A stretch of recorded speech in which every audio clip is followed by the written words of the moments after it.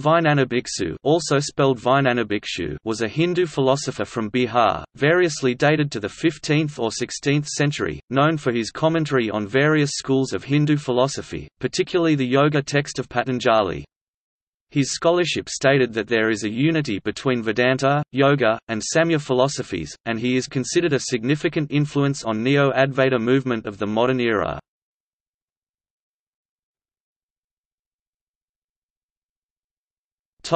Philosophy.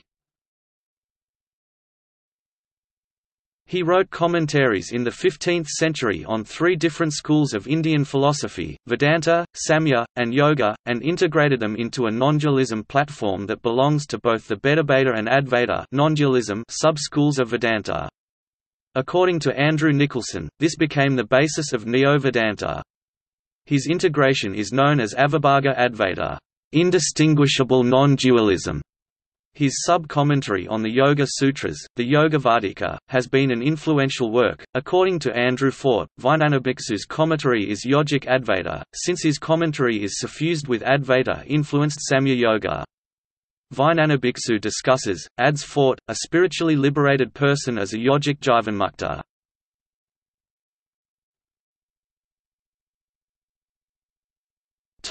Influence. Nicholson mentions Vijnanabhiksu as a prime influence on 19th-century Indology and the formation of Neo-Vedanta. According to Nicholson, already between the 12th and the 16th century, certain thinkers began to treat as a single whole the diverse philosophical teachings of the Upanishads, epics, Puranas, and the schools known retrospectively as the Six Systems Sadasana of mainstream Hindu philosophy. The tendency of a blurring of philosophical distinctions has also been noted by Burley. Lorenzen locates the origins of a distinct Hindu identity in the interaction between Muslims and Hindus, and a process of mutual self-definition with a contrasting Muslim other, which started well before 1800. Both the Indian and the European thinkers who developed the term Hinduism in the 19th century were influenced by these philosophers.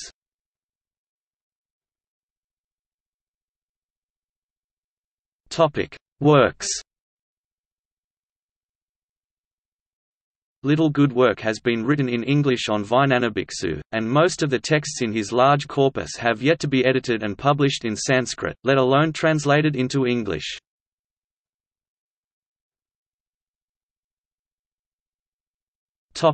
Major works.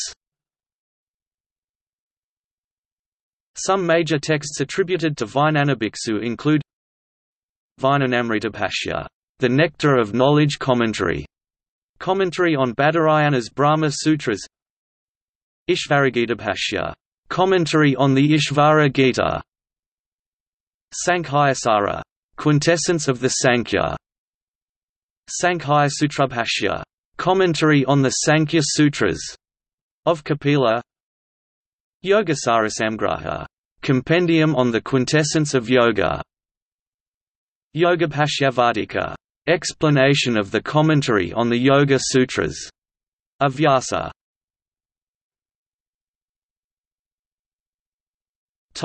English translations.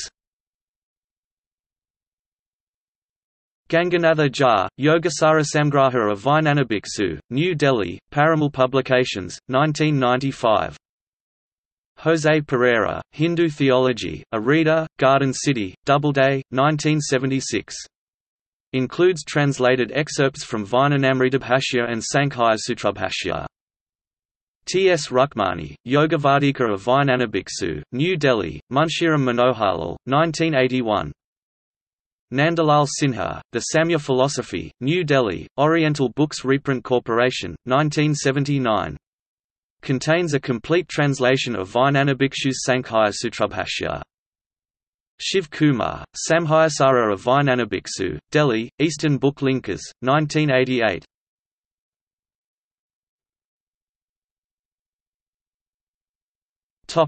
See also: Unifying Hinduism book.